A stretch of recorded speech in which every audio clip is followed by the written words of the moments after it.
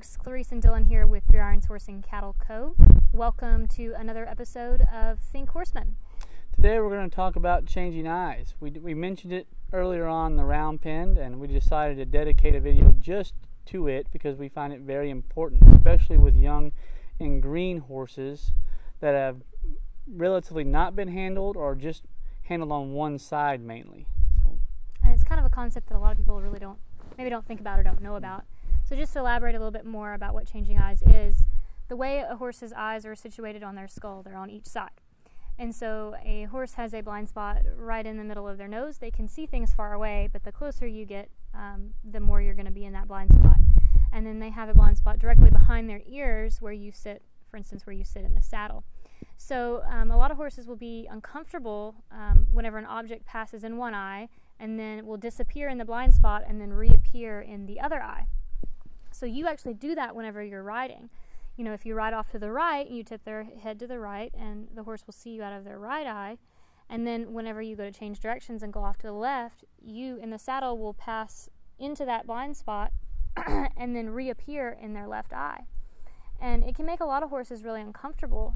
Like Dylan said, a lot of green horses usually, or horses that haven't been handled a lot, will be maybe more one-sided.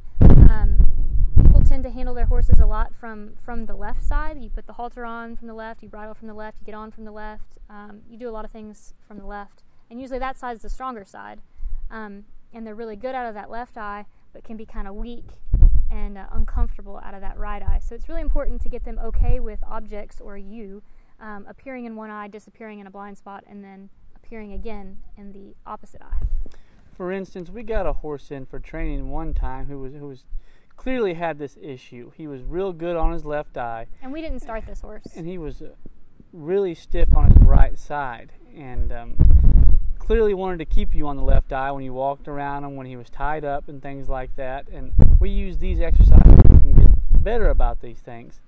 But he would, when you added speed, he would want to run off with you.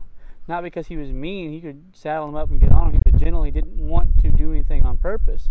But he was clearly fearful of you passing to that right eye because he was not handled as much on that side. And this topic wasn't addressed with him. Yeah. So these are the exercises we use to help him with that problem. So we hope you enjoy. Okay guys, first step here in the round pen is really just to check your horse out and see how well you can walk back and forth in front of them from one eye to the other. It kind of gives you an idea of which side's better than the other, because just like us, they have one side of their body a little stronger than the other.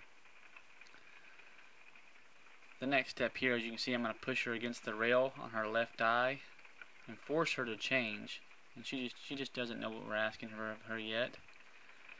I'm going to force her to change to her right eye, or try to here. This is kind of what you need to make look better here. There she came out on one side. See how she was speedy? Ideally, that horse would stay calm through that transition and then hook right back onto you, which she did a really good job there. Next, whatever you do to one side, you do to the other. So again, as she comes and hooks back onto me here, I'm going to push on her right eye.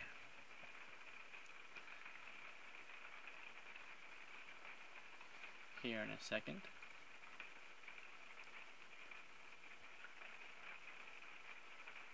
Okay, I'm going to push on her right eye here and try to have her come out on her left. Again, she's not sure what we're asking yet, but there she goes. That's how it should look. She stayed calm through there and came right back to me and hooked on. The next step I do on the ground here, once my horse is pretty gentle and saddle broken, I can get ropes on their backs and their butts and things. I'll add some flexion on one eye, have them bend around and kind of find their way around and change eyes on their own. The key here is they have to search and find that themselves. So if you have to hang out, you just hang out and let them figure things out. So again, whatever I do to one side, I do to the other. Put a little pressure, let him figure this out, have him come through here and put me on his other eye. There he goes. Again, you have to have a horse pretty gentle with things around their butt and things before you attempt this. This horse does a very good job of this stuff. I've done it with him several times. But I'll apply a little pressure, let him search, find it, and then he changes eyes there.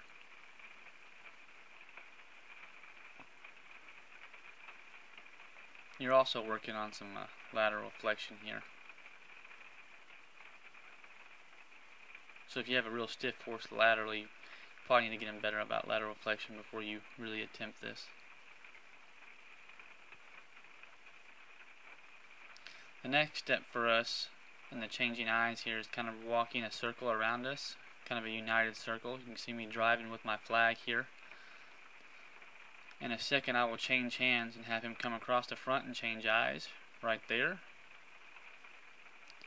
So he should do that just like he did, calm and relaxed when he changed eyes and was not bothered at all. This is kind of the first step of our kind of groundwork in the halter. There, changed eyes again, no problem. And he stays relaxed. You can see his demeanor is really calm. Means he's good about changing eyes there.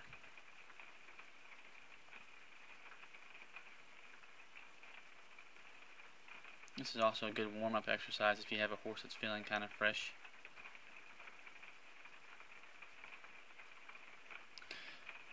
The next step is that same exercise where we're going to have him change eyes back and forth, but we add some movement to it. We try to walk a straight line, have him change eyes. You can see he was a little bothered by it that time there.